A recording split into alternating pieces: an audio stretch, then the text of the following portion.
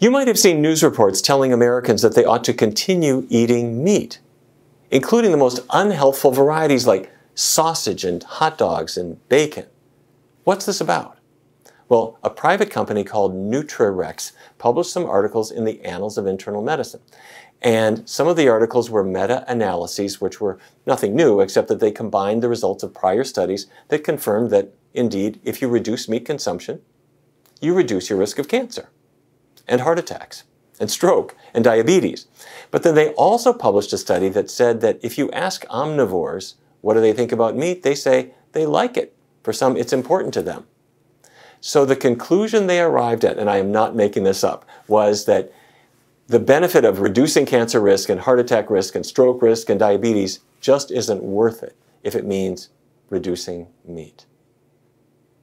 Now, you and I know that reducing meat is a healthy choice. And in fact, best of all, when people eliminate it, their health often rebounds dramatically.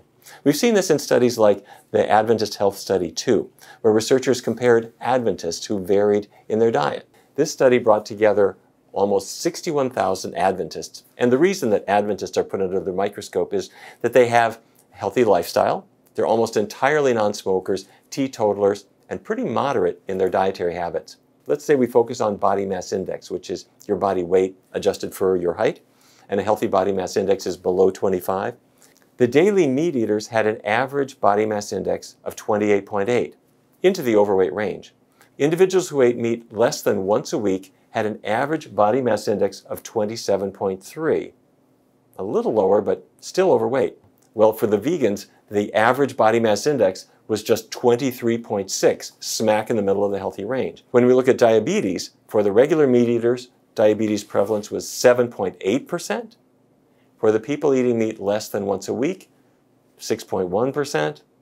But for the vegans, it was down to 2.9%. The evidence is consistent. Cutting down on meat is a good idea, and cutting it out completely is best of all.